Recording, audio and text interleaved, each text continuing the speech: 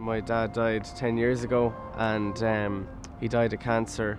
His last month, I suppose, were quite difficult in a hospital, and I think it's the end of your life are very important days and how you're treated in those days. And I think the importance of family's been around and have been able to be part of that time, and the environment that people are in. I think hospitals can be a very alienating experience, a very difficult experience in your last days. Where you die and how you die matters. A cosy, warm, welcoming environment, as close as possible to domestic surroundings, is what we'd all want for a loved one or for ourselves as we approach the end of life. People need sanctuary, far from the busyness of hospital life, away from the strange smells, unfamiliar faces, the clanging sounds, all of which make up typical hospital life.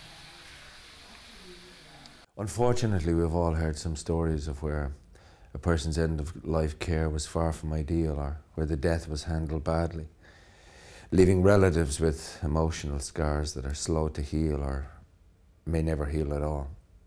In the hours before Dave died, the patient opposite him was calling the nurse in a very insulting manner, using horrible language to describe her and saying, "Come here, you so-and-so," and everything. And part of me was kind of very busy with Dave. Another part of me was absolutely outraged that this would be going on when Dave was dying, that nobody was caring enough for our dignity, that somebody could be dying and this is allowed to happen in it. It's about how much importance and significance is put on somebody dying. It was very wrong that he died hearing those sounds. All the beds were surrounded by what seems to be general in hospital, a flimsy curtain.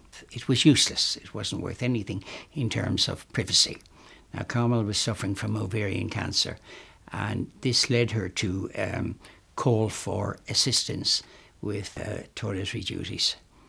As she couldn't walk to the nearest bathroom, they brought in this outdated, wretched thing, I think they are, this thing called a commode. But this was wheeled across a ward at any time during the evening when there would be other people there and other men there visiting their relatives. And Carmel felt very embarrassed.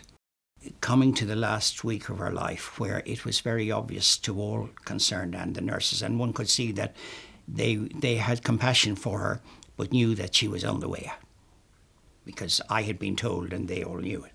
And this was where I found more particularly the lack of dignity.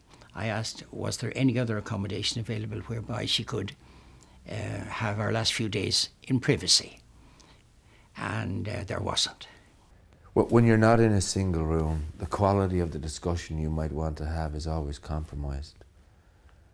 People need the space and privacy at the end of life to allow them to say and to hear deeply personal things, to get things off their chest, to tell people they love them.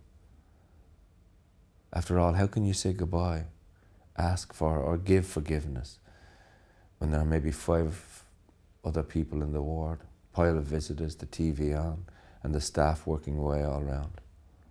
So I think if around the bed at least you can create familiar conditions or domestic conditions or kindly or silent or something approaching the sacred, the secret at least, that's what would be all to the good. There is a need for more single rooms in Irish hospitals, and the evidence for the benefit they provide is overwhelming. They improve infection control rates, provide a better environment for communications between patient and clinical staff, and crucially between patients and their families.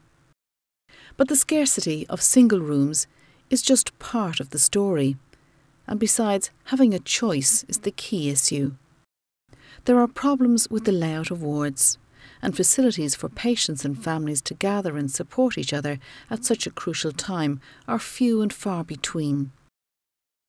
Confidential consultation spaces for the patient and their doctor and medical teams can be cramped and unsuitable where they do exist.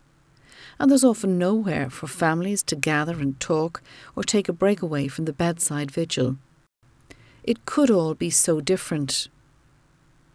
What's needed are sacred spaces in public places. Comfortable, quiet areas that provide sanctuary from the noise and busyness of hospital life and allow people to experience the solidarity of family and friends.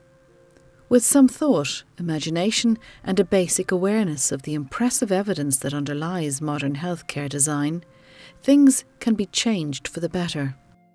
The Hospice Friendly Hospitals programme, together with the Health Services Executive and the Department of Health and Children, has developed a Design and Dignity grants scheme to improve facilities for end-of-life care in hospitals in Ireland.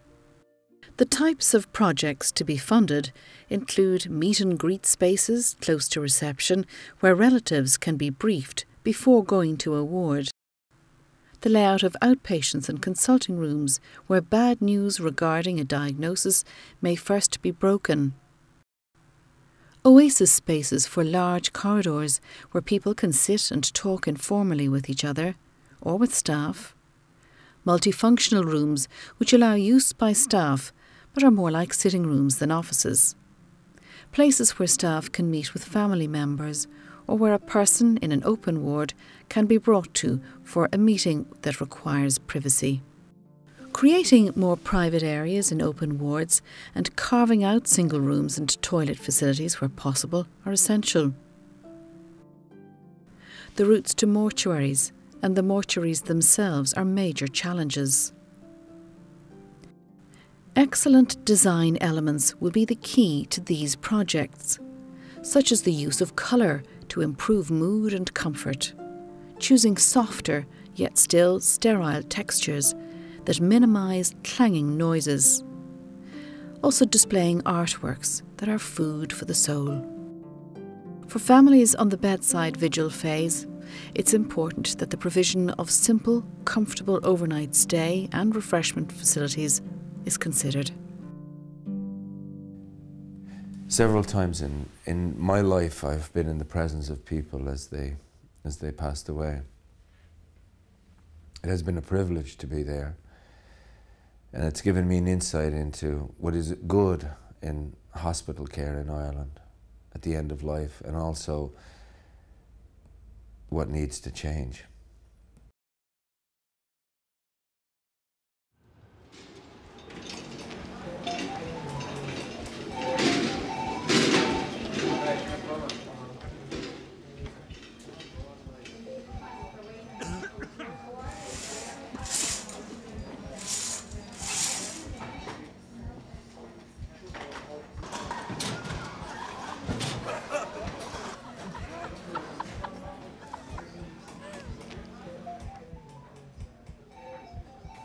It was very wrong that he died hearing those sounds.